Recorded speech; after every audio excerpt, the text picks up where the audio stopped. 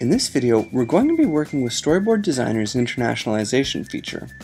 On the settings screen, I have 3 buttons for languages, English, French, and German, and we're going to use them to toggle from one language to another. The toggle will appear by applying changes to the alpha for each button on press, and at the same time, we're going to call for a translation on the days of the week in our 5-day forecast.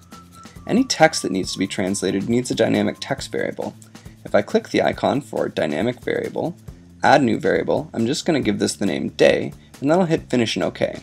I need a variable for each day of the week, so I'll do the same thing for Tuesday. Now we're adding a text string variable to our days of the week so that when we call for the language to switch from one to another, the declared value for this word in French or German can be assigned to this variable. Another way of adding a variable, since they're all using the same name, is going into my variables view, and I can copy a variable, and then what I can do is I can go to the control and just paste the variable there. Then all I have to do is go back to this control's properties view, add a dynamic variable, and point to this variable that's been pasted. But I have to remember to switch the value from Thursday to Friday.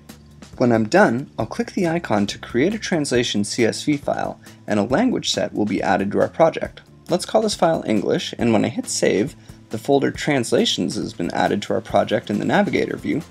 Now I can open and edit my English CSV file with the text editor. So here's a list of all of the text string variables in our project, our days of the week, as well as the temperature that's on the thermostat layer. Since we're not translating that, I'm just going to delete it, and then we're going to close this file and save it, and we'll have one language set that's complete. Now I can take that language set and copy it in our translations folder, and then paste that copy into the same folder, and I'm just going to rename this one French. Now I can open that with the text editor and start applying translations. So here are all the text string variables for our days of the week. Each line reads out the path of the variable followed by the declared value. So instead of the values being English, in this file they're going to be French. Also, the way that these lines are ordered are alphabetically, first by the layer name and then by the control. When I'm done, I'll hit close and save, and our French language set will be ready. Now I'll add another copy of the English CSV file. I'm going to rename it to German, and now I'm ready to start applying translations. So the first part of the line is the path to where the text variable is. After the comma is what the value being assigned to that control text is. So when we call for a translation, this is everything we need to know: where the translation needs to happen, and what the translation is going to be when it gets applied. Now I'm going to close and save this file, and then I'm all set to start applying translations. If I click the icon for Apply Translation, I can select the German CSV from the dialog box, and when I hit OK, the variable definitions are changed. In the same way, I can apply a translation to switch back to the English. This feature lets you preview your content while developing your application. To call a translation during runtime, I'm going to add an action that says, on press, we're going to load a Lua script, and the function name, let's give it the name cb_load_language. Now, whether I hit English, French, or German, I'm going to call this function, but I want it to load the proper language, so I'm going to pass an additional argument that says language equals, and then I'll include the path to the particular CSV file for english.csv. Then when I hit finish, it's been added to my actions tab. So here's the press event calling our function with the additional argument. Since it doesn't exist, when we hit edit, we'll create it in our callbacks Lua file. So here at the bottom, we've got our function, and in this we're going to set up an empty table for lang_data. And we're saying that lang_data is going to be equal to the loaded language.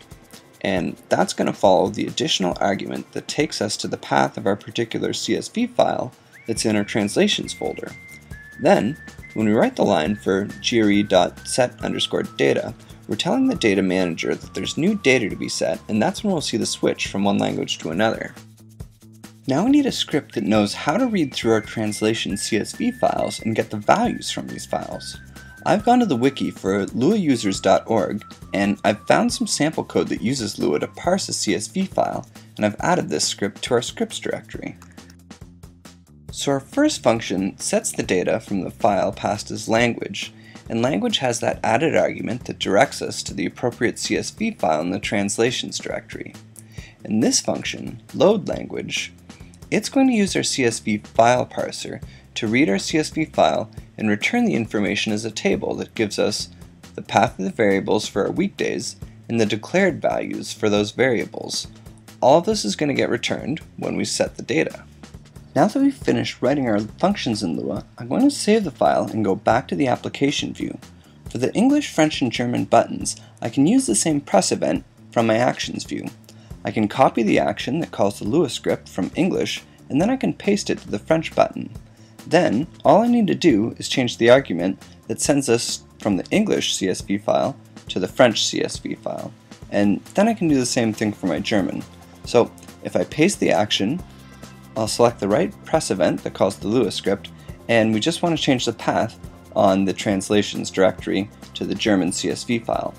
When I'm done, then the only thing left to do is to simulate and save the project. So I'll do that, we'll load it, and we'll start by going to the weather screen and loading the 5-day forecast to see our days of the week.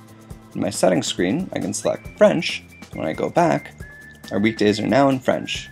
If I go to the settings screen again and select German, now they're all in German. So now we know how to set up a translation and apply them during runtime and during development. In our next video, we'll take a look at how our Storyboard application can communicate with external processes and tasks using Storyboard I/O. In this video, we've learned how to add existing string variables to text render extensions, create and edit multiple language sets, and apply a translation during development and runtime. And that covers Storyboard's internationalization feature. Thanks for watching.